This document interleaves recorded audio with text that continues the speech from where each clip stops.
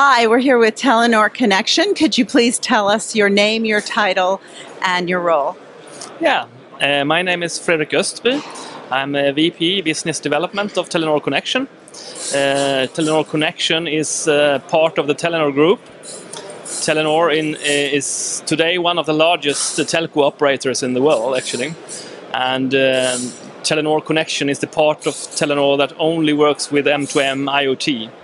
And so we have done until we was founded since we were founded in 2008, bringing all the teams together from our experiences from 15 years of M2M implementations together with our clients.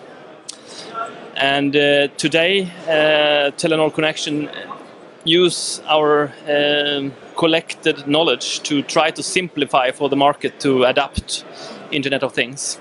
It has been a quite complex scenario to bring all pieces together. So we try to make it simpler, make it go quicker, and try to find the essence of doing it in terms of business, of course, together with our clients.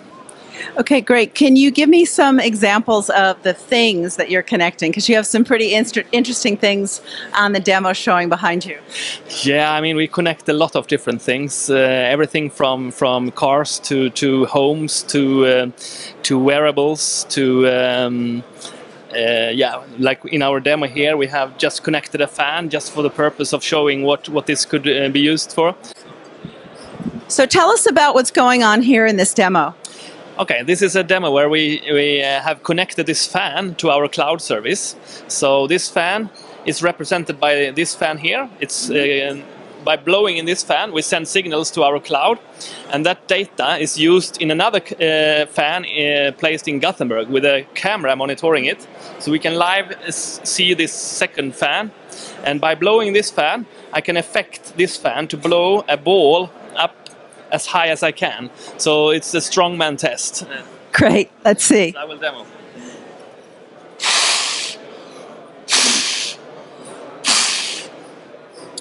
Now you can see this fan is moving and the ball is going up. And yeah, I got the score of 39, which actually was the record of today. Good job. So talk to us a little bit about the automotive space and what's going on there.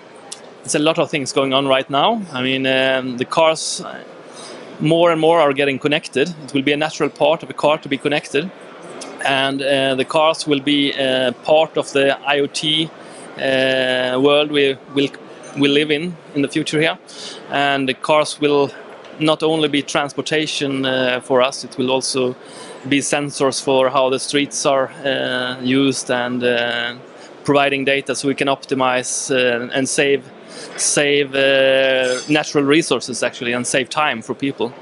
So it's a very interesting future ahead for the automotive.